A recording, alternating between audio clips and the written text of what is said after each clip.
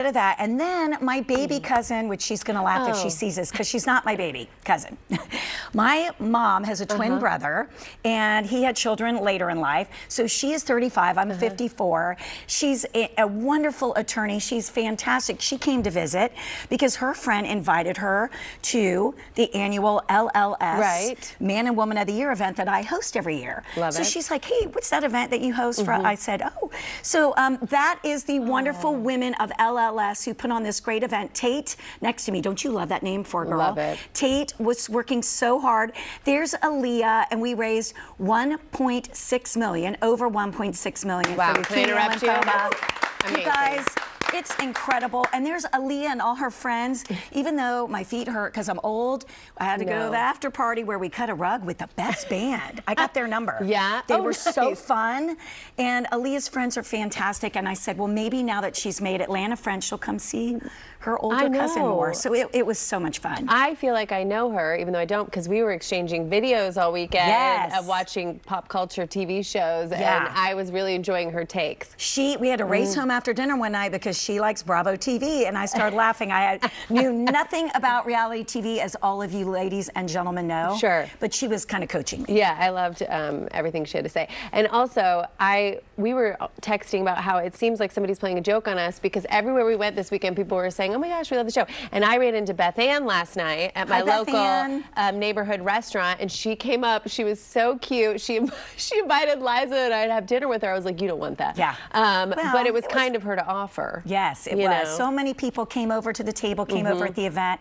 Love you, love Cara, and it was always so nice. Usually I take pictures, but it was kind of, I didn't have my phone with me a lot, because most of the conversations happen in the ladies' room. You know, that always happens. They should have it. We always commonly say there should be another show called In the Green Room, in the ladies' room, because that's where all the tea and the chit-chat happens. So yes, awesome weekend, and you had lots of baseball. I did. We got rained out yesterday, but that's okay. They played well on Saturday, and it was fun, and it was hot. I posted a picture of my kids in a wagon with the ring pops. That's kind of my vibe for the summer. Wagons and ring pups. I love that. Glamorous. And tonight I have a swim meet. So it's all about the summer sports. I gotta get one of my kids into a swim It's fun. It is fun. Okay. All right, I'll do it. All right, let's get into some It's All Good stories, because I was just on my phone right when the show started, because I was trying to find Kennesaw natives Simba Jones's social handles so I could share them with you. But she's a TikTok star. She's on Instagram. She's on Twitter. It's Simba Jones, and we need to follow her because we need to follow him because he is running the American Ninja Warrior course tonight. So Simba, good luck. There he is. Look at him. You guys, I love that show. Well, because it was on last night. We were watching. We've gotten to interview the fabulous hosts before, and it's just, I'm always in awe of their strength, their fortitude. Some of them, you know, their backstories are so incredible. And of course, it airs right here on NBC. That's lovely as well. It is. Good luck, Simba. We will be cheering you on. And same thing. I asked the host last time. I said, what is up with the contestants in jeans? Like, how do they do that? And they said they always wonder that. Haven't you seen a few of them complete the course in jeans?